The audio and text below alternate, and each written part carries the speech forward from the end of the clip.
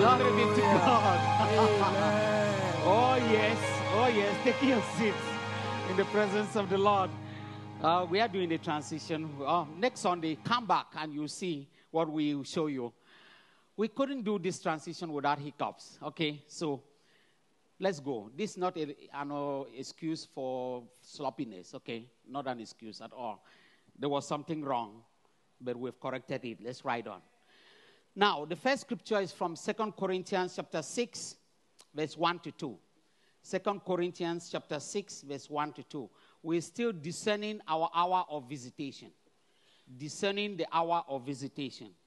1 Corinthians chapter 6, 2 Corinthians, chapter 6, verse 1 to 2. As God's... Can we all read together? This is a new change in the instruction this morning. Can you read if you can see the scripture? Can you read all? Let's read together.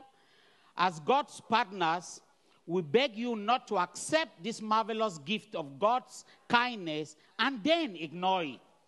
For God says, at just the right time, I heard you. On the day of salvation, I have helped you.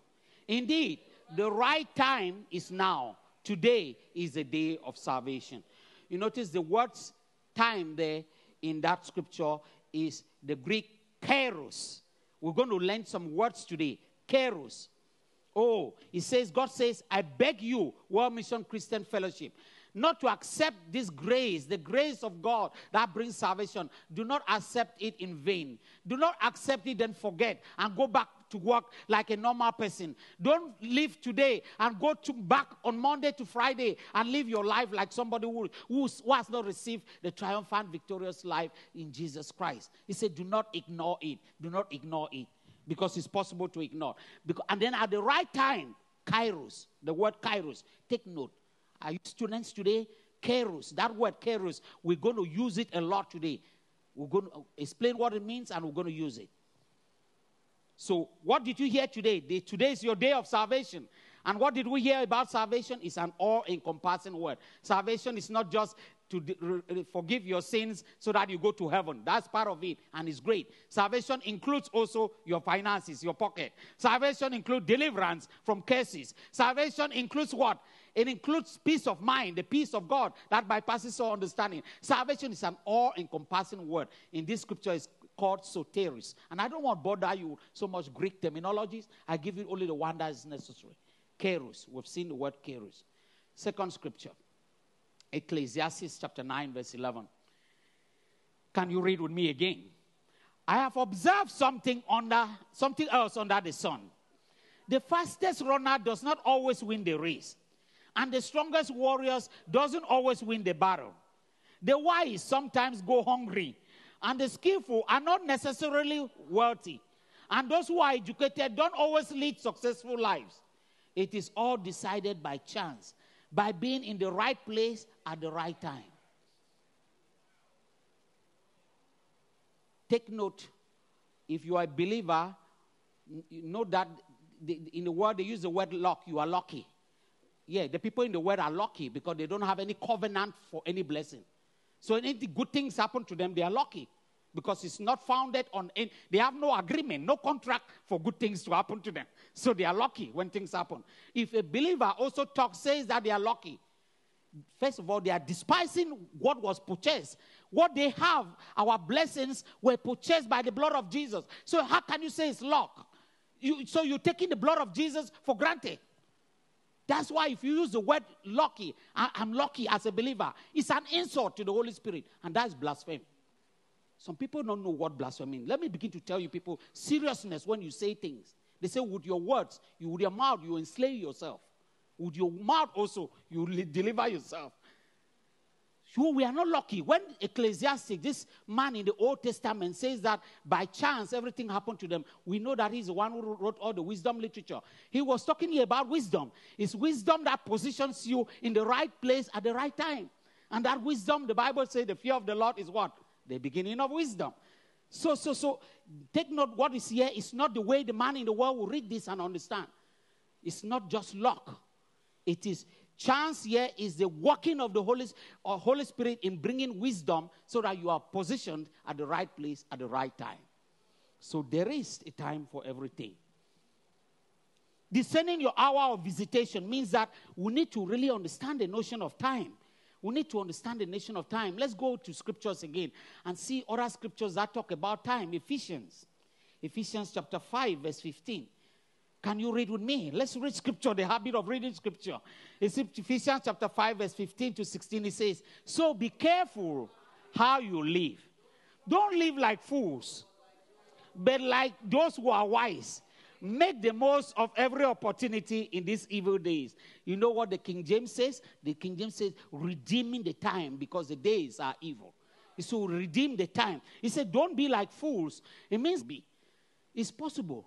And you think I'm lying? Matthew chapter 25, we heard of 10 virgins there. Were waiting for the lamb. They're waiting for their groom. A picture of the rapture, the church waiting for the rapture. There were 10 of them. 5 of them were wise. They had enough oil in their lamps. Then they said, let's go get some oil. Then they walk around. They couldn't find any store open to buy oil. Then they came to the people who had prepared the oil. They said, I know what. I don't know how long this evening is going to last. I have none for you. Sorry. I love you, but I'm not. Good. So am I already preaching to someone right now? Where you take some stuff and give to some people? No. My advantage moment is now. If I give you some of my oil, I might not make it through. No. Go find your own. What happened? Those 5 missed out. By the time the groom came, they were all wandering looking for oil. They missed the party. They were foolish. You see why it is so important to understand. When I look at these things, I wonder how the notion of time, God was so serious about it, so much so that he even subscribed Jesus had to subscribe to the notion of time.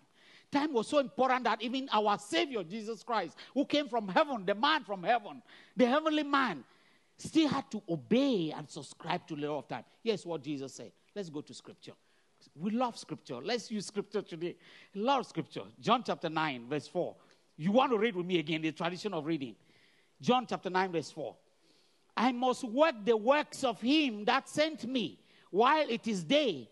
The night cometh when no man can walk. Who was talking? Jesus Christ. Jesus Christ, he said that sometime he will not be able to do some things. I thought you said he can do everything. I thought you said that. He says sometimes there's going to be a time where I cannot do anything. Is Jesus the one saying that? Is it Jesus who is saying that? Do you believe that he's the one saying that? Okay. So he was also conscious that there could be some time in that his ministry. If at the age of 12 years, when Jesus was responding to his parents, where have you been? He said, really? So you didn't really know why I came? You asking me where I was? If Jesus at that time was going to go tear down that temple in Jerusalem at that time, you know that he would have messed up things for himself? He would have blown up the thing. He had blown up our redemption because there was a time for everything. Jesus at 12 years old could not go to the cross. He needed to stay for almost 18 years. Nobody knows him. Where is he? In the Bible, no people can tell what was happening to him. Some said he was working in his father's carpenter shop, blah, blah, blah. But 18 years of Jesus' life, nobody knows. And this is somebody, voices have spoken. 2 prophets have announced about him. 18 years, nowhere to be found. He knew the value of time. So when the time came for the 3.5 years, oh boy, the guy could not rest. He walked, he sometimes even forgot when to eat. He forgot. He sent his disciples, go get me some food. By the time they came, he was doing something else. And they said, Master, he said, no, I'm no more hungry. He was so busy about time. Time, my friends. Time. There is a time for everything. In the realm of the spirit, what I have, the message I have for the people at World Mission Christian Fellowship and those watching me online, this message is this.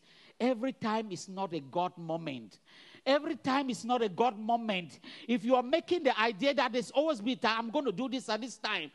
Oh, the Bible gave some proverbs, some illustration in the Bible, how somebody was making provision for himself. He said, I'll put this in this and put this so that when I retire, I have all that I have for my retirement and all of that.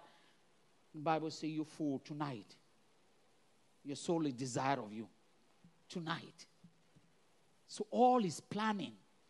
That's what the wise man said, that Man makes a plan, but God does what? Okay. Ecclesiastes. What did he say? So in the realm of the spirit, my friends, every time is not the right time. If you were taking notes, these are wisdom things. Oh boy. Wisdom things that you need to stay with the Lord for a long time to get them. Every time is not the right time. To everything there is a season. And there's a time for every purpose under the sun. Isn't it what Ecclesiastes tell us? There's a time for everything. And Jesus had that huge sense of urgency. When he was here on the earth, he said, I must do the works of him that sent me before it is night and no man can work.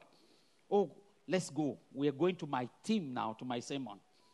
Friends, do you know the second time in the Bible where it is recorded that Jesus wept?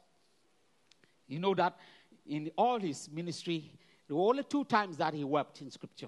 You all know the famous one, John 11:35 or something, when he looked at Lazarus' tomb and he wept, right? But what you neglect is that there was another time Jesus wept. He wept over the city of Jerusalem. Why did Jesus weep over the city of Jerusalem? What made him weep over Jerusalem, the people living in Jerusalem?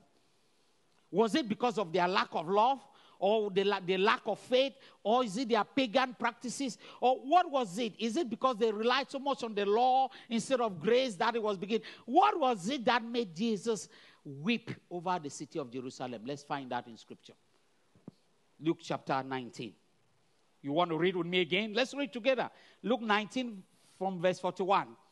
And when he was come near, he beheld the city and wept over it. You see that? He wept over it. Then they go to verse 43. For the day shall come upon thee, that thy enemy shall cast a trench about thee, and compass thee around, and keep thee on every side. And they shall lay thee even with the ground, and their children within thee, and they shall not leave in thee one stone upon one another, because of what? Because thou knowest not the time of their visitation. Jesus is weeping over the inhabitants of Jerusalem because they did not know their hour of visitation.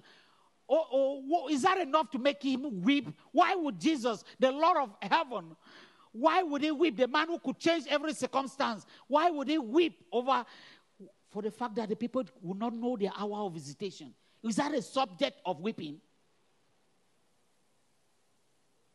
To you, is that what you weep? If you visited World Mission Christian Fellowship as an apostle from another church to come see the spiritual health of the believers at World Mission Christian Fellowship, and you notice that they were not able to discern the hour of the Lord's visitation, will you weep over the World Mission Christian Fellowship? Believers, that's what is happening here. He wept over them, for they know not their hour of visitation.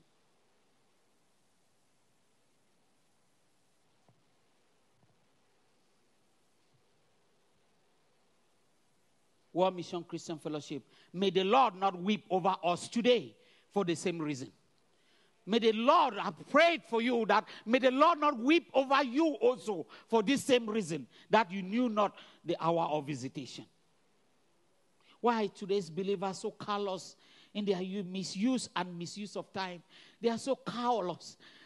But I think the wisdom of things that are happening in the world do not even ring a bell. Have you seen a man that's dying, somebody on their dying bed? What is it that they ask for most when they are on their dying bed?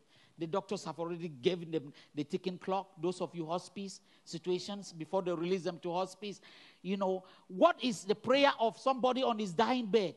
Are they asking for more wealth? That they should win, they should sign a big God, they should sign me that contract, that federal contract should be approved. Somebody who is wanting to die. Is that what he's praying for? What's he praying for on their dying bed? More time. Okay, more time sounds good, but what kind time for what? Time to be at work? Are they regretting that they should have spent more time at work? No, some people, maybe at their dying bed, they wish they would have worked till 8 p.m. instead of 7. Have you seen anybody like that? They're weeping over time that they misuse the time. They spent it with the wrong people. They were not with their family. They were not in the church. The misuse of time. That's what they cry. They weep for. If you wonder what it is, Hezekiah is in the Bible. There was a king in Israel When they announced that it's time for that, set your house in order, your time is gone. What did he pray for? More time. And the Lord heard him and gave him 15 more years. But the beauty about time, you notice, all of us have the same amount of time. The difference is how we are using it. That's what sets one man different from the other, how you're using the time. All of us have the same amount of time. No technology can increase the amount of your time. Technology can only help you to achieve more results with the same amount of time. Do you know the most effective way if the enemy is going to attack us, the one of the things is he first of all tampers with our knowledge and mastery of the use of time. When the first attack comes with your knowledge and understanding of time, if the devil can tamper with that, he got you. He got you. He got you. And I was reading this scripture and I saw it. What did the locusts eat in Joel chapter 2? Do you know what the locusts ate? In Joel chapter 2, I told you we're going to be in scripture. In scripture. Joel chapter 2, verse 25. Can you read with me? So I will restore to you the years that the swarming locusts have eaten, the crowing locusts, the consuming locusts, and the chewing locusts, my great army I have sent among you. What did the locusts eat in Joel chapter 2? Was it things? Was it talent? Was it skills? They ate years. They ate time. So God's solution was to restore what? Time. I will restore to you the years that the locust and the cankerworm and or the caterpillar, the King James Version. But it was different kinds of locusts. The years that they have eaten. That's why when the Lord wants to bless a man, he restores you time. In a short amount of time, you accomplish what people could not do in their whole lifetime. I've seen people in 2 years, they accomplish things people needed 10 years to do. That is the working of the Spirit of God in the life of believers. When people see that, that's undeniable evidence of this power that we carry. The speed, supernatural speed and accuracy. I know it. I'm speaking it. I know it. I know it. I know it. I know it. I know it. There was a time when I went through a desert season and experience when the Lord wanted me to come to a point where I have to depend solely, know Him as my source of provision. And I've known that. Not an employer. Nobody is my source of provision. My provision is from God. I respect all employers. I respect you. But if you just try to don't just make me angry. Because if I'm angry, it's going to be terribly bad for you. Terribly bad. You know. Don't make me angry. You know, it's going to be terribly bad for you. You know, and it's the same thing with all of us, right? It's all of us. So when things were not working for me over that desert season for about 5 years, I was not anywhere. My stories, if I tell you some of them, I don't know how some of them will sound to you. It depends on the stage in your spiritual growth. But I had no job during a significant period of time. And the Lord was providing for us so that I know that He is my source of providing. During that time, my friends and my colleagues who were in graduate school had gone. They had gone. Some are international organizations. I will not glorify the names by calling the organization. They are there. Some are central bank, government economists, and so on and so forth. I was nowhere. I was in the wilderness. Do you know when He brought me out of the wilderness, in under 5 years, I rose from an entry point into a university to become a full professor in under 5 years. They usually take 10 years for you to enter into the university system. It takes you a minimum of 10 years to rise to the full professor. But in 5 years, I did it. Speed. He restored the years. Supernatural speed. Nothing is lost with God. And so when I call you to prayer, I'm going to ask you to redeem the time. I'm going to show you how we redeem time. So let's look at those 2 words. 2 important words for our understanding today. There are 2 notions of time. The Greek word uses 2 words. Kairos, which means it's an opportune time. That's why I tell you, not every time is not the right time for God.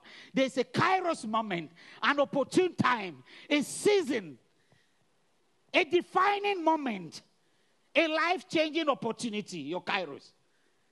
Kairos. Then the other one is called Chronos. The Chronos is just the passage of time. The sequential movement of time, like a clock is ticking. 60 seconds lead to 1 minute. 1 minute, 60 minutes lead to how many? 1 hour. 24 hours lead to 1 day. So it's just a sequential movement of time, the Chronos. Now, in that Chronos, sequential movement of time, there are Kairos moments inside it. Would you discern your Kairos moment? Hallelujah. Will you discern your hour of visitation in that Chronos? Would you discern what is your Kairos moment? I'm grateful that I'm speaking to many young people. Parents, I want to give you a big shout out for you who are helping, making sure that your teenagers and youths are coming to church. Thank you so much for what you're doing. That's an investment for your spiritual ministry. As parents, you have a ministry to bring up your children. So I'm glad to see their faces there. Those young men and women, I'm looking at them here, they are mighty champions that I'm seeing. You don't know what you set yourself up to come listen to me. Somebody who God has lifted up and said, hey, leave the world and come serve me. I'm here to raise champions. I'm here to raise spiritual giants. You listen to me, come week after week. You're going somewhere. You're going somewhere. Many of you in this country, you maybe have come from parents from different continents, but you will stand in the legislatures, in the executives of this country that we're talking about. You're going to stand there and hold the cup to whoever is making decisions. Let not your friends tell you, we are wasting your time going to church. Why don't you stay? Let's play video games. No. Tell them, let them play. I'm not going to waste my Chronos. I'm going to invest it because there's a Kairos moment. There's a season, a moment of visitation. So why is this distinction important? And that was my burden for this message. Why does it matter that there is Kairos and Chronos? Why? Why does it matter? Who cares? Why should we care? Why? Because as I was praying and wondering this, why is it that some God-sized dreams are taking so long or proving so hard to realize? Why is some of your God-sized dreams taking too long? In my search for solutions or answers, that's when I realized that I need to understand the difference between Chronos and your Chronos moment, the sequential use of time, and the seasons of visitation.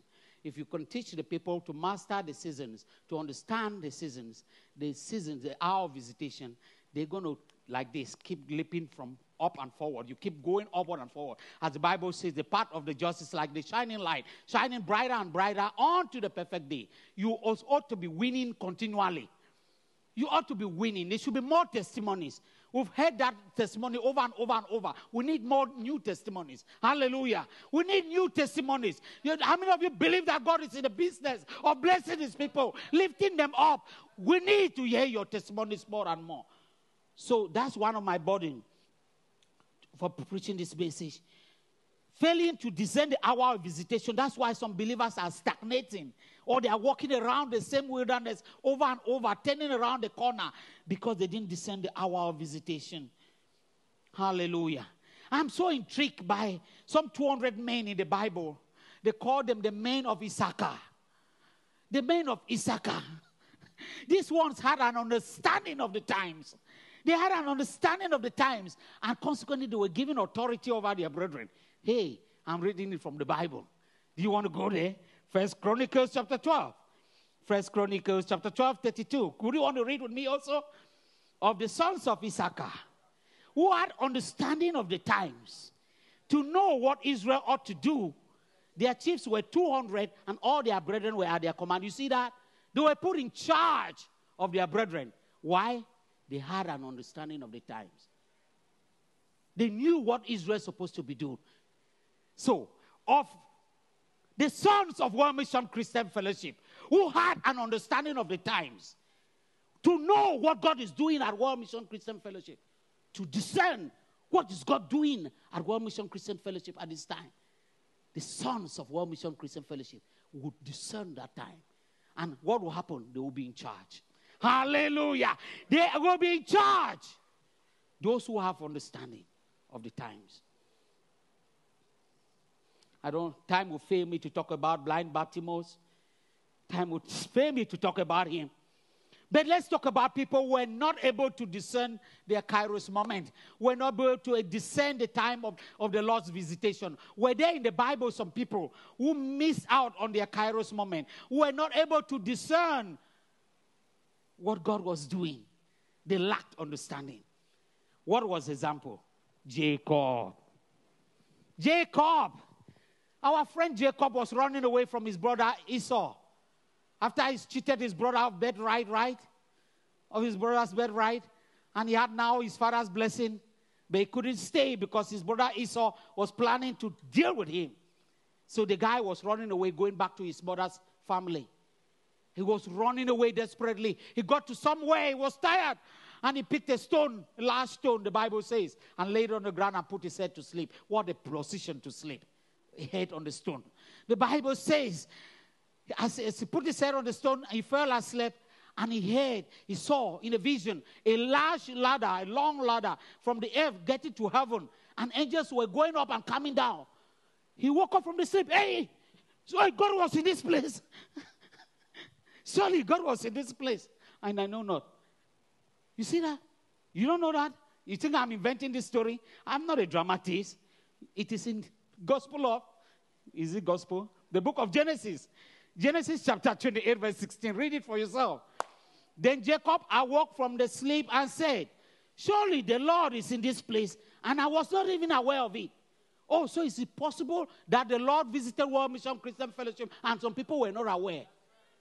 In the midst of the music and the sound that was not at its best, it's possible that there's a visitation and somebody was not aware because they are wondering, why are they singing like that? Why is the sound like that? When there's an hour of visitation. What was the consequence? If it was just about, oh, God was in this place, then I didn't know. Were there consequences? Huge consequences. Jacob went to that journey. He went and met his father-in-law, someone who became his father-in-law. The guy abused him, cheated him, abused him. He worked slavery for 20 years. The Bible says he worked for 20 years unfairly. He saw a woman that he wanted to marry. And by the way, he was going on that journey to go marry somebody. Your father said, don't marry from this land. Go get married in the land where we come from. So he was following an instruction. Is it possible to follow an instruction and you still cheated? He went there. Laban gave him another wife. It's possible. He ended up marrying 2 women. He wanted one. They gave him a fake one. Then later on, they say, work again for 7 years. You can get the real one. Then after he was serving that man, the man was just cheating him. All because he missed a Kairos moment. 20 years of wasted time. I'm now going to tell you, when he started heading back to the land of Canaan, I'll tell you how he corrected this mistake. Hold on for this message. Hold on. It might be taking long, but this message is important to you. We'll see how Jacob, on his way back, when he got to that place, Bethel, he corrected the mistake. Hallelujah. Glory be to God. But it suffices to show you that the guy missed out, and the consequence was 20 years of wasted time, and the guy, just get cheated, defrauded, and all sorts of things going on with him. What is the second example of somebody who missed their Kairos moment? You know the lame man at the pool of Bethesda? You know the lame man at the pool of Bethesda? How many of you know that story? This guy has been at that pool, at that place for 38 years. 38 years. He's lame. He wasn't born lame. I checked it in scripture. There's no evidence that he was born lame. So it was an infirmity that affected him sometime in his life. He ended up lame. Now, he was always at the place. He knew something, that there was a pool by Bethesda, there by Jerusalem, Bethesda, they call it the pool. Something supernatural is about that pool. And when I go to Jerusalem, I want to go back there and go check that pool, the pool of Bethesda. How many of you want to go to Israel? We can work on that. Hallelujah. Oh, many of you want to go to Israel? Oh, yes, then I can launch on the program for this church, for participants there. I can take you, and we're going to walk the Bible right in real time. Hallelujah. I'll begin working on it. I see many. I'm very excited for you. So at this pool of Bethesda, something was happening is that once or sometimes the spirit of an angel will just go into that pool and shake the water. just shake the water. Then the first person who dived into the pool was the one who was healed. Now,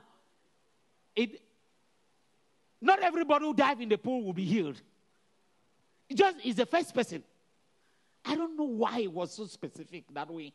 So it happened that this man, according to his complaint, when Jesus saw him there, and noticed that he has been there for a very long time, he asked him, do you really want to? The man didn't say yes. Go check it. He didn't say yes. He started complaining. To tell you his life, he started complaining. I don't have any man to carry me and put in the pool. Before I want to move, other people have already moved ahead of me. Now, when I read that story, you might think that this guy was just disadvantaged. But the Bible says the people who were at the pool of Bethesda were all broken humanity. They were crippled, they were lame, they were blind, a rendezvous of broken folks. So there was no person able-bodied that would take advantage of him. A blind man was also incapacitated as much as he also was not able to work. But he's saying that these other people had people to carry them to the pool. Me, I did not have. The excuse is valid. But the question is, how did he get to the place where he didn't have anybody to look after him? How did he get there?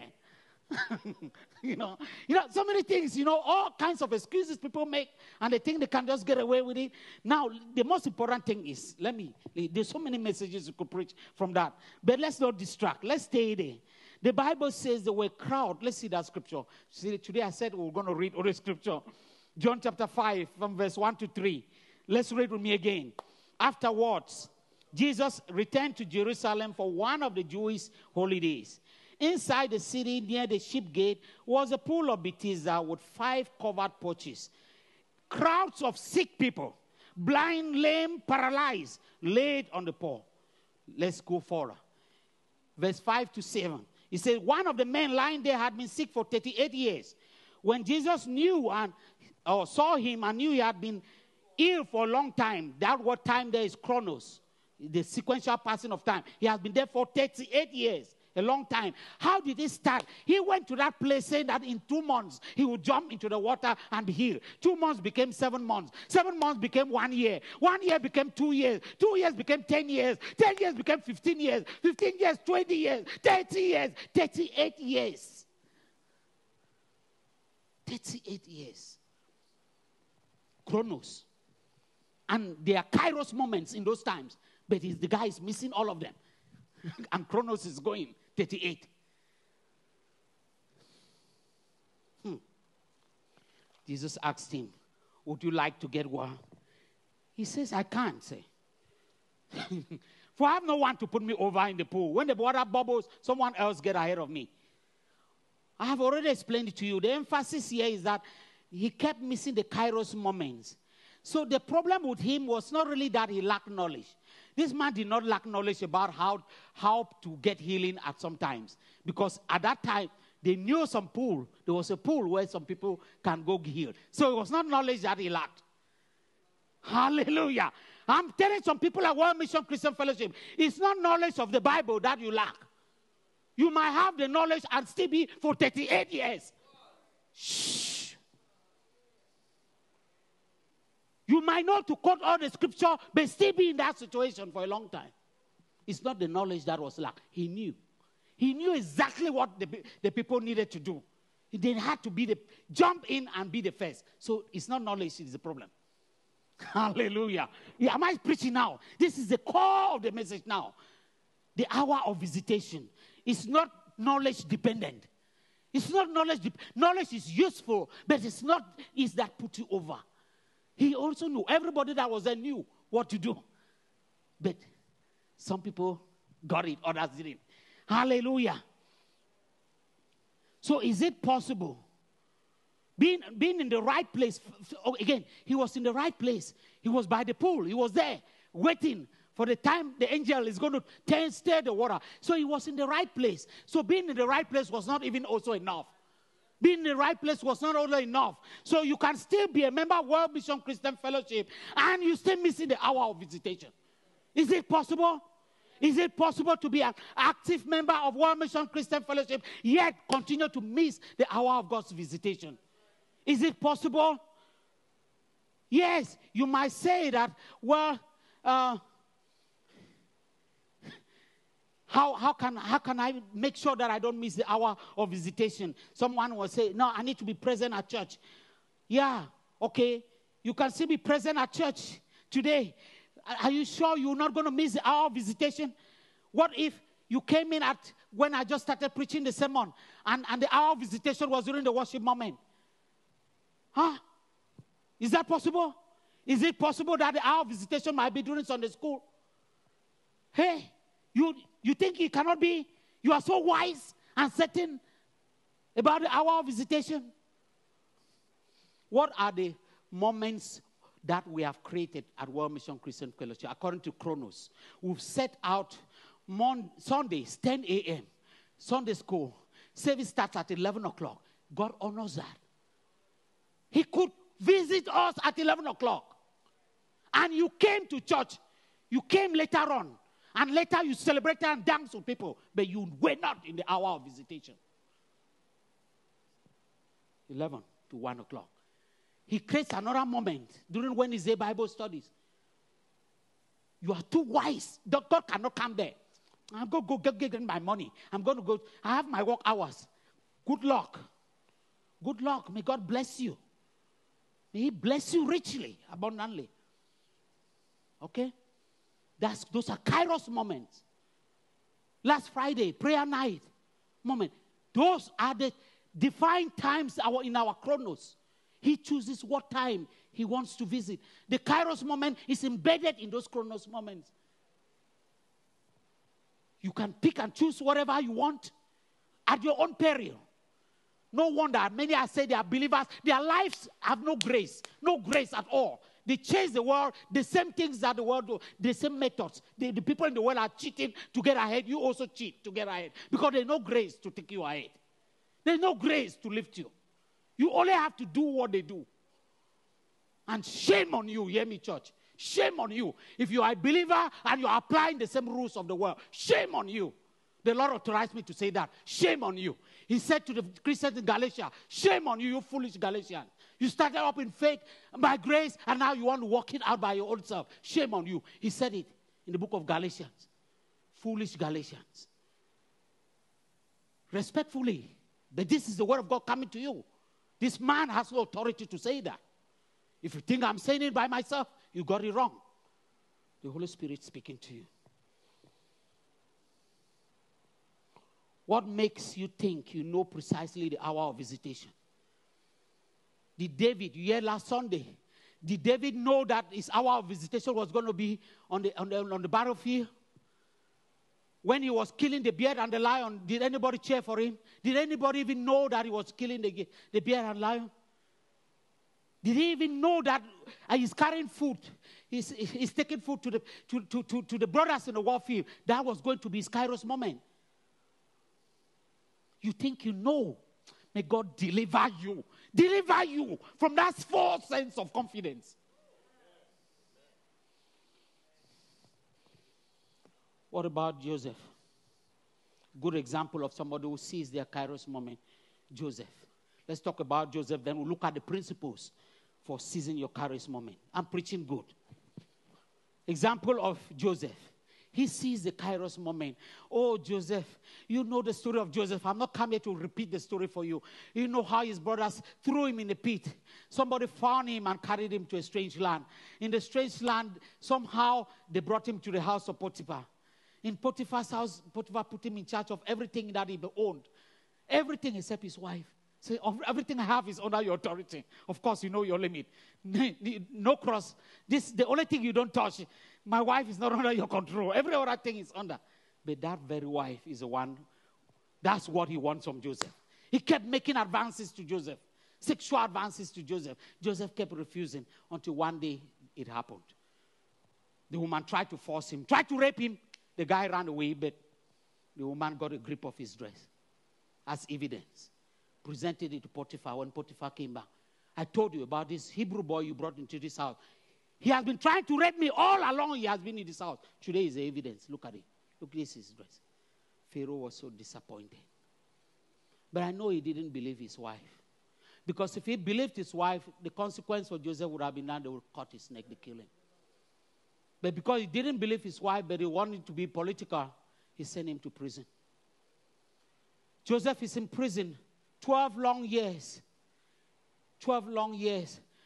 Somebody came into the prison for something, and they had a dream, a cupbearer and somebody. Joseph again interpreted dreams for the people, that this is what your dream is all about, blah, blah, blah. And it happened exactly as Joseph said. That man was released. But Joseph told him, my friend, you know I helped you with this dream. When you go, please tell Pharaoh that I'm in this prison unjustly. Tell Pharaoh. The guy went and forgot. He left and forgot. What does that tell you about the arm of flesh? Trusting the people in the world. What does that tell you about it? They will fail you. They will fail you. Somebody cannot bring that mighty deliverance to you, and you forget. For 2 years. He only remembered when Pharaoh got into trouble. Pharaoh was dreaming dreams and seeing cats, fat cows, 7 tiny cows, 7 fat cows. The tiny cows swallow the fat cows, and they still look the same. He got up and is frightened. He sleeps. He sees the dream again. He sees all sorts of things. He was frightened. He called all his magicians. He said, come tell me the meaning of this dream. Nobody could tell him. Pharaoh was so worried. Then that's when the cupbearer, Pharaoh, wait a minute. I know somebody who can give us an answer to this dream. You remember when I was in prison 2 years ago? I met a boy there. Oh, look at what make him to remember. Very selfish. Say, let him call Joseph. Let me tell you, this is a Kairos moment for somebody now as I speak now.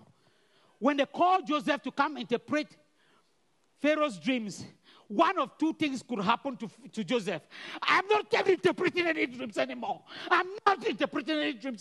What is it? I'm interpreting dreams and I'm in prison. Nobody is coming to I'm not interpreting. Who tell him? Go tell Pharaoh I'm not interpreting any dream. One scenario. Is it right? Does that look like the attitude of that man for 38 years at the pool? Doesn't it look like that attitude? Joseph could have had that same attitude. I'm not interpreting any more dreams. Forget it. Or the second scenario, he could say, okay, yeah, let me go. When he came in front of Pharaoh, please, before I interpret your dream, I want you to first know what the situation where I'm in. I've been in prison for unjustly. Can you call Potiphar and his wife to come and confess in front of here? He may have come there and started bringing this wahala. He would have brought this wahala in front of Pharaoh. I'm not interpreting any dream until you hear the truth about why I'm in here. What would have happened? Pharaoh would have listened. He said, I'm sorry. He said, you have an accent. Where do you come from? He said, I come from Hebrew. My parents came from. So, sorry. We'll send you back to your country, to your parents. Isn't that one likely scenario? A foreigner who comes here and gets himself in trouble, we'll just send him back to where he came from.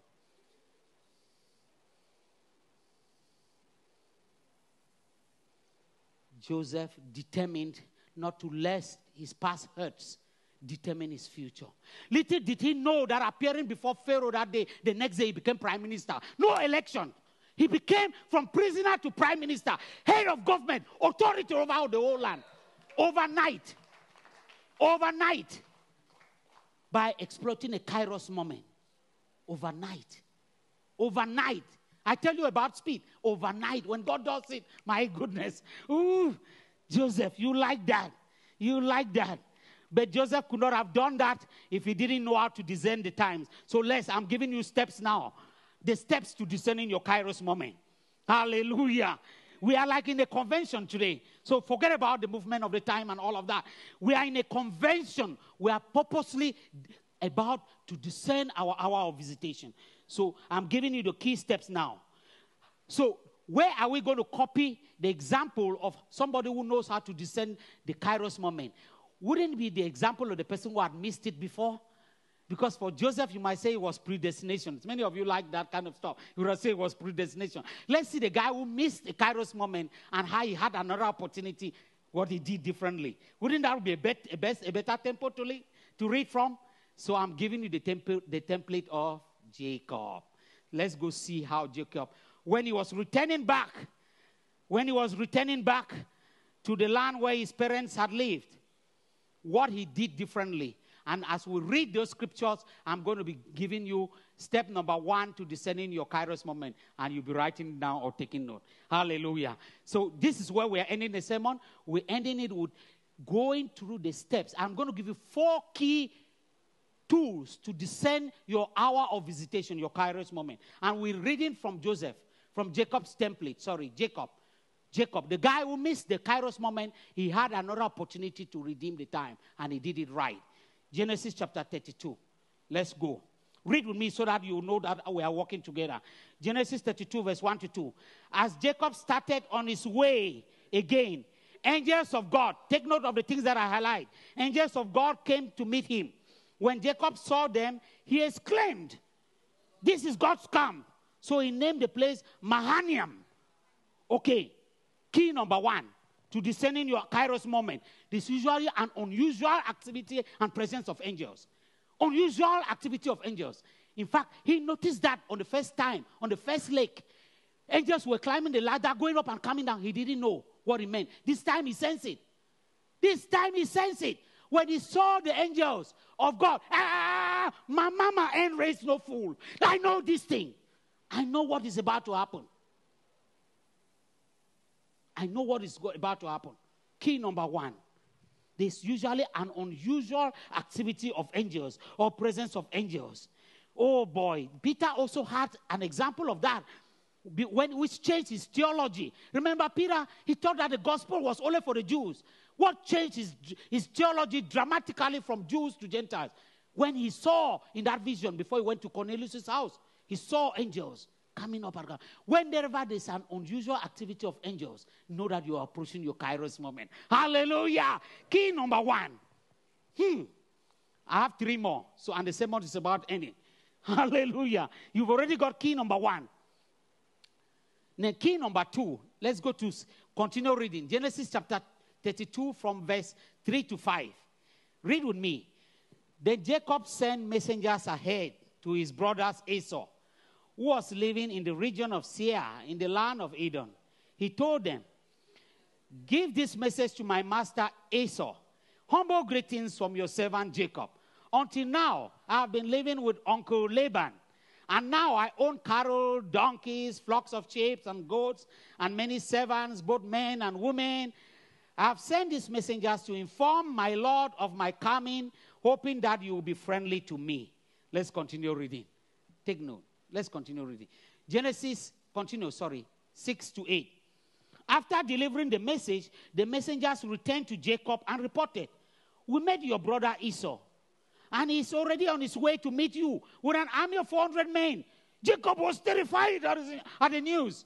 He divided his household along with flocks and herds and camels into 2 groups. He thought if Esau attacks one group and he meets one group and attacks it, perhaps the other group can escape. Let's continue. Verse 9 to 10.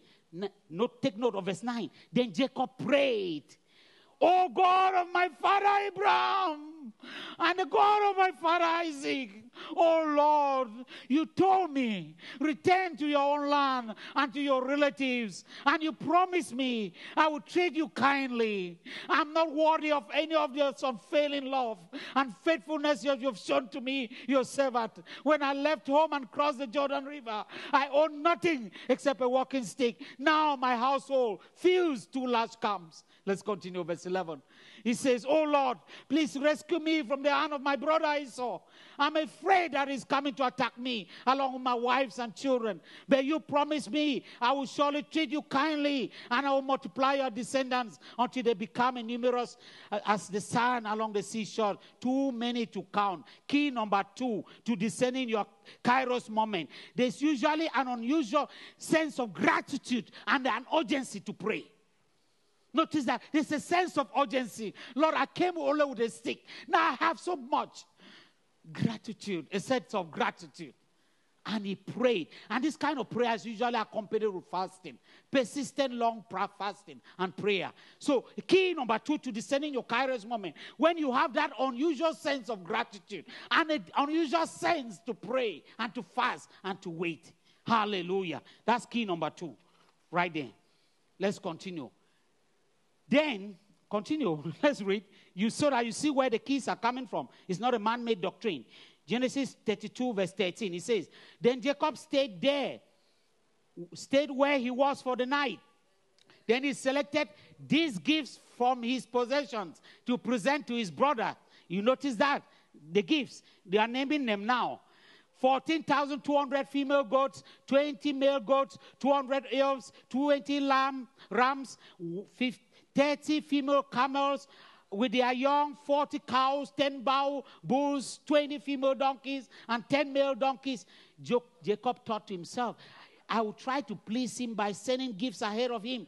Yeah, when I see him in person, perhaps he will be friendly to me. So the gifts were sent on ahead, while Jacob himself spent the night in the camp. Key number 3 to discerning your Kairos moment. There's an unusual sense to give sacrificially. Unusual sense to give sacrificially. That's exactly when Abraham, God did, when he laid his son Isaac, his only son, whom he loved, he laid him on the altar. That was the Isaac test. The test of giving sacrificially. That is when you're discerning your Kairos moment. In this church, by the anointing of the Spirit, God told me to teach this church how you walk in the blessings of Abraham. You never make it anyhow significantly in the kingdom of God if you don't pass this test. Can I tell you this? I say it respectfully. And it's good to serve. You can serve in any ministry department and do very well. But when it comes to trusting you with the true riches and power, not just power, trusting you with influence over God's agenda and his programs, he needs to see what is in your heart.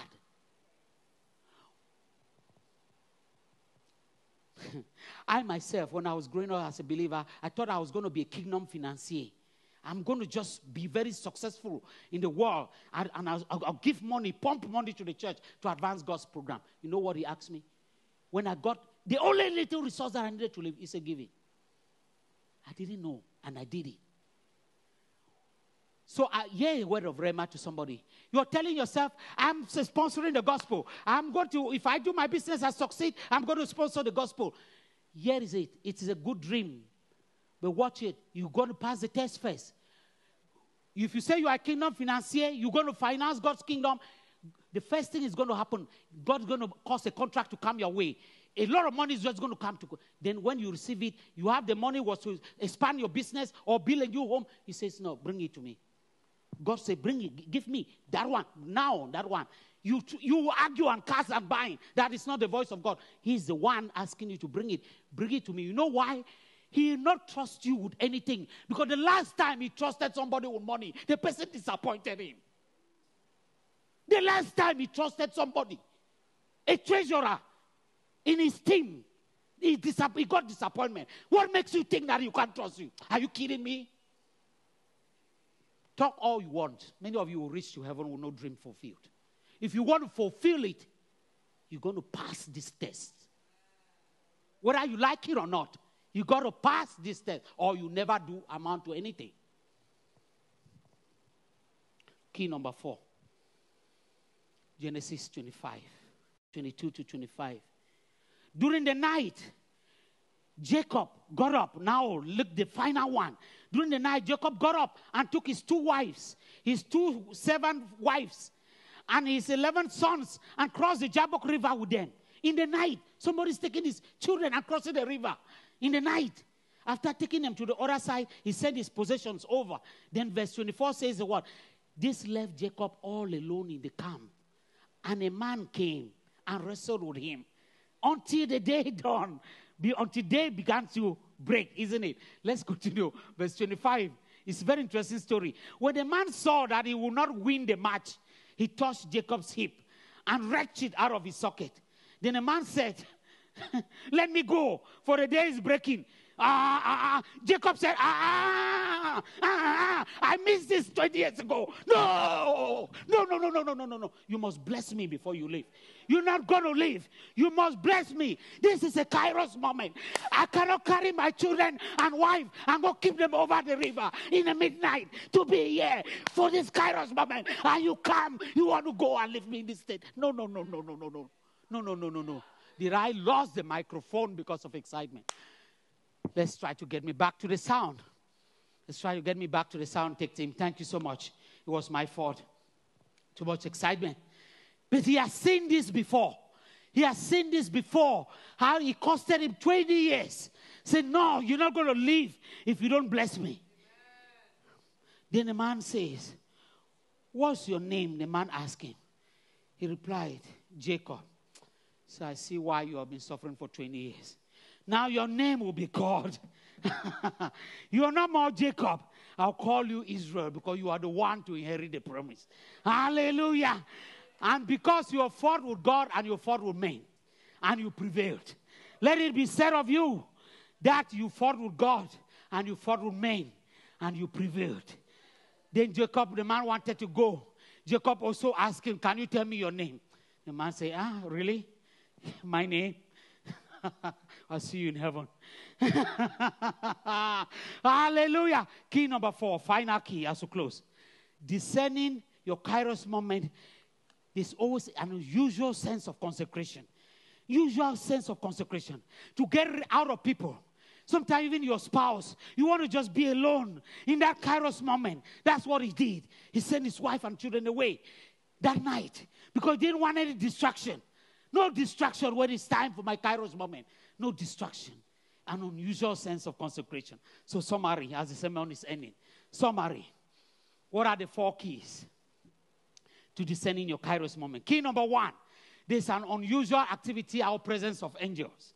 Key number 2, there's an unusual sense of gratitude and urgency to pray.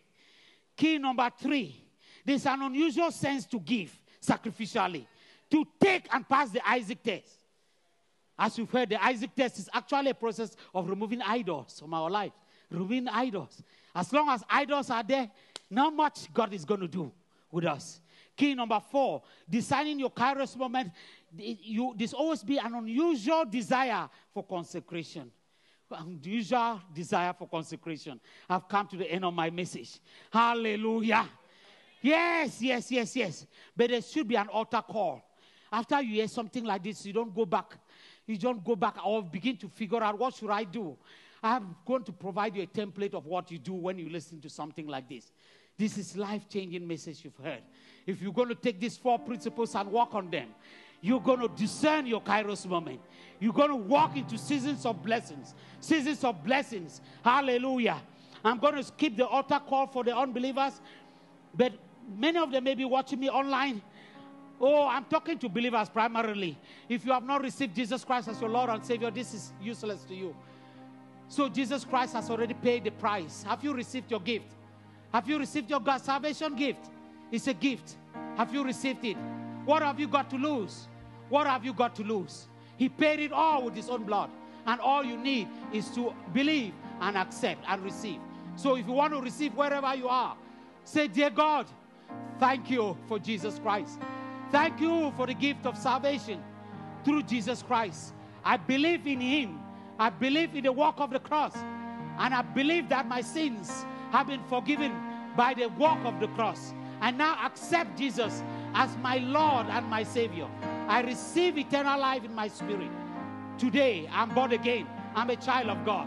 If you said this prayer, God will in no way cast you away. Hallelujah. Amen. And let us know if you made that decision through this ministry, because we can actually help you in your next steps. But I have an altar call for you, the believers inside this house. Your altar call.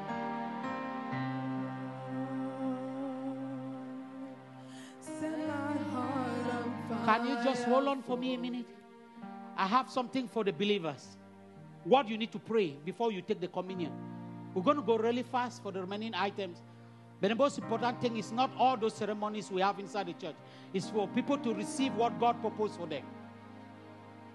Please, even the ushers, I know that you're about to serve the communion, but make sure you're listening to what this altar called, because it's for you also. Do not miss your Kairos moment in the service. What I want you to pray, you believers who have been listening to me, Psalm 102. Psalm 102 verse 12 to 13 says, but you, O Lord, shall endure forever, and the remembrance of your name to all generations. Verse 13, you arise and see on Zion, for the time to favor her. Yes, the set time has come. You're going to, there's the time to favor you at World Mission Christian Fellowship. Now that you know the 4 keys to discerning your Kairos moment, the Lord is telling you today, here is a set time for me to favor World Mission Christian Fellowship. Number 1, many of you have missed your Kairos. For the wasted Chronos. You wasted the Chronos and you missed Kairos moment. Ask for mercy, because it's mercy that will give you back that time. It's mercy. The remedy for missed opportunities is mercy. May the Lord have mercy on you. You're going to ask God to have mercy on you for the times that you miss his visitation. I think we should pray on that first before I go to the second one. Yes, continue with the music for one. It's a prayer. Pray.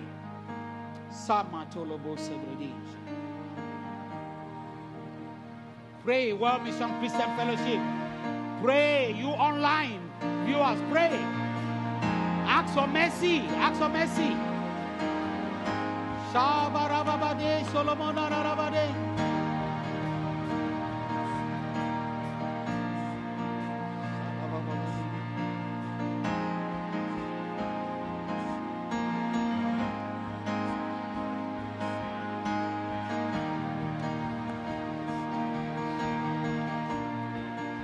Hallelujah.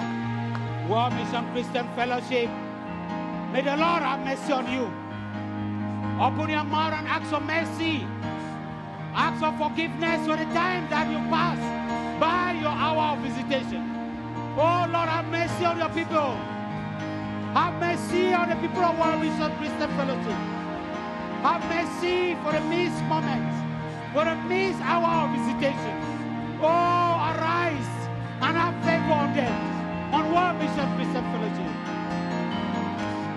Shaka Baba Baba Dere Baba Budaranda, Sada Baba Baba Dere Buddha Shalabade, Zalabade Rebo Shalabahada Rabade, Danana Masida Baba Barobo Bobo Shadarabade, Gugara Baba Basidia Dalababa Baba Dende, Golobrodi Dalaba Shalabade, Naba Baba Nikala Baba, Oh Salababa Baba Baba.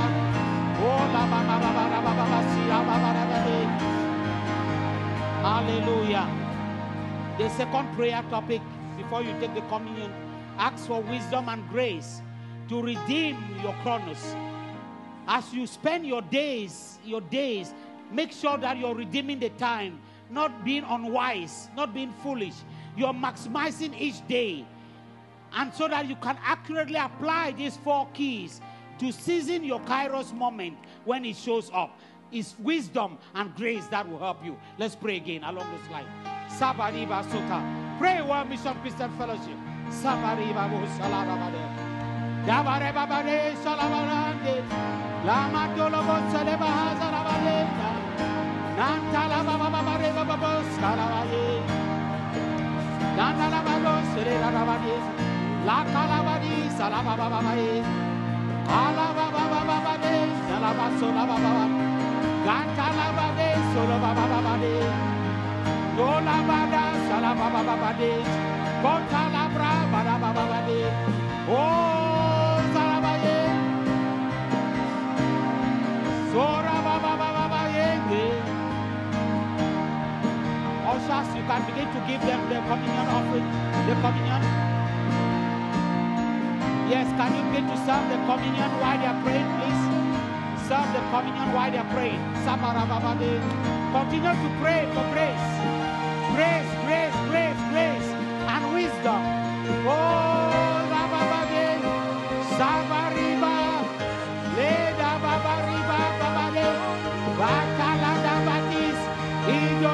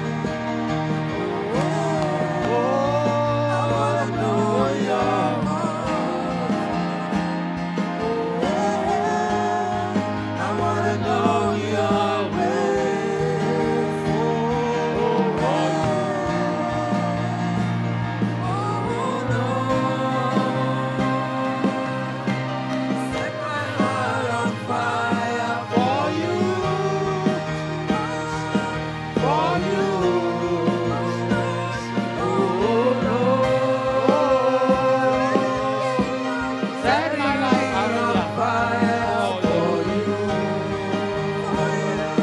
for you. Hallelujah. For the interest of time, can we take the communion now at this stage? Now I hope you have made right. The word of God came with instructions, with corrections. I hope that there's no offense in your heart to the word that was preached. There is possible that offenses come, but make it right before you come to the Lord's table, because that's a big danger for anyone to come to the Lord's table not discerning his body. Any anger, any hurt, keep it aside or skip the communion for your own good. Hallelujah. Hallelujah. Yeah, you are all invited to come to the Lord's table, but there's conditions for it to come. Not discerning the body of Christ rightly can cause you a lot. Premature death, sickness. So discern the body of Christ accurately. If you are hurt by the word that has been preached today, ask God, please, Lord, help me. Help me. I want to obey your word. I don't want to be angry at the man of God. He didn't write the word of God. You wrote it. I'm not angry with the man of God. I'm not even angry with your word, Lord. Your word just taught me how to live right. That's the attitude you need to come to this table. If you have that attitude, break the bread. This is the body of our Lord Jesus Christ was broken for you, for your sake. Eat it now. And those of you watching online, you could also break bread, biscuit, or anything and participate in this moment.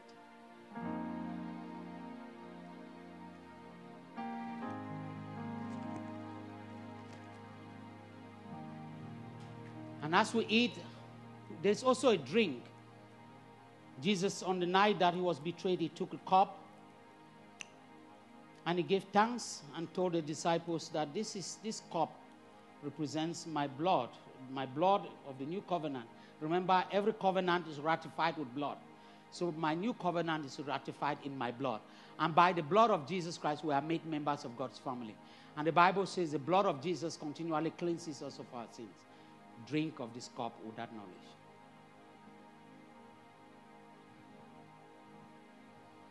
This is a prayer moment. I want to ask the worship team to lead the church in a short moment of consecration and prayer. Ask God of anything that you have in your heart. Ask him at this time. You need to ask yourself. Ask for God whatever you need. Worship team, can you lead us in a short moment of prayer? Yes, Lord. Come to the stage, worship team. Come up to the stage.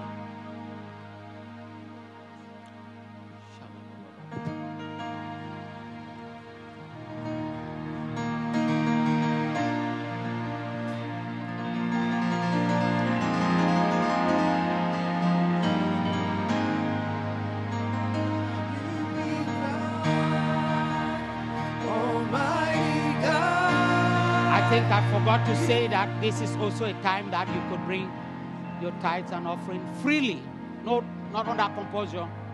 You want to give to the Lord today? There's an offering basket. There's an online channels for those inside the sanctuary. There's a basket, but there are online platforms also. But prayerfully pray about this. It's not more about the offering than about your heart and what God wants to give to you.